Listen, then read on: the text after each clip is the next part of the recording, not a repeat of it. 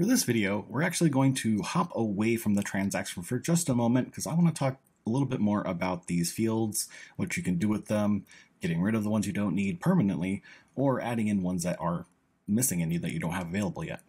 So let's go ahead and close this out. And we're going to go to our hammer icon and go to the field editor. It helps if you click the button. Alrighty, this is going to be the field editor where you can do pretty much everything you need to do with your fields. You'll notice we have the different field groups. If we're looking at the transaction, it's reflecting these 4 different groups.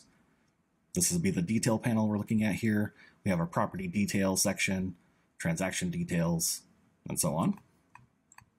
And it'll be the same for dates, loans, etc. Let's go back to our details here. Now looking at the property details, there's a few different things we could do. We can add whole new field groups, which would be one of these here. Sort the groups into whatever order we'd like.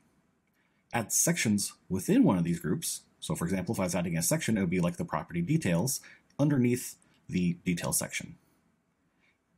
And then taking it all the way down to the field itself, you'll put fields within these different sections, which will be the contract status, client, contract client type, if I could speak, address, date, cities, etc. Now this icon here will be pretty important because this will enable you to either show or hide these different fields in the portal user view.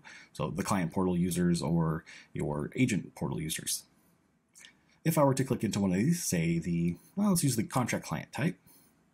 This is one of the required fields, so you won't be able to delete this, but you can make some modifications.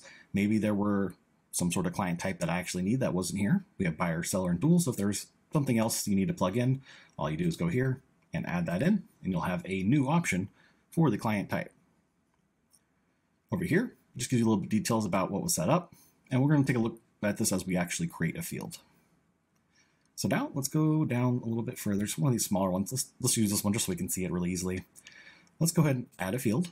It's going to pop us back up, but then I can give it a name. So it's going to be underneath the referral details section. What do I want to call the field?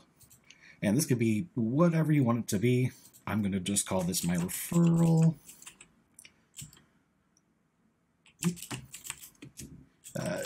test field, just so I know which one it was. For the merge field section here, this will be useful for email templates and things like that. What we usually do is just copy this and paste it right here into the merge field. You'll see it actually converts it into the merge field format for you.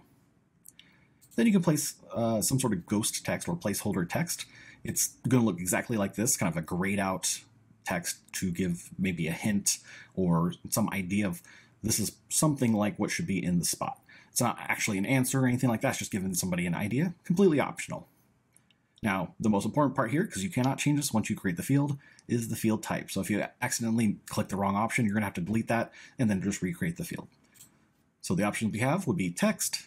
So just a little quick small text box, a text area, a bit bigger. You actually have like almost a little paragraph section for the text.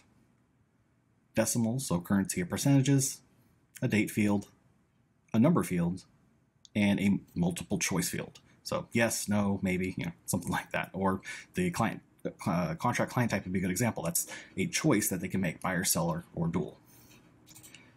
And then once you're ready, let me go ahead and actually select one here. Let's say this is a choice field, multiple select options. No, I just want them to choose one option here. Gives you a quick sample of what that might look like.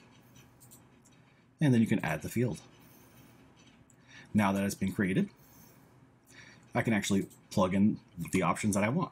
So, yes, no, and maybe, because why not?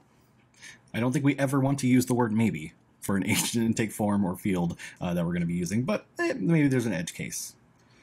And then once you're set up here, this field is ready to use. So let me go ahead and pop back into a transaction real quick here.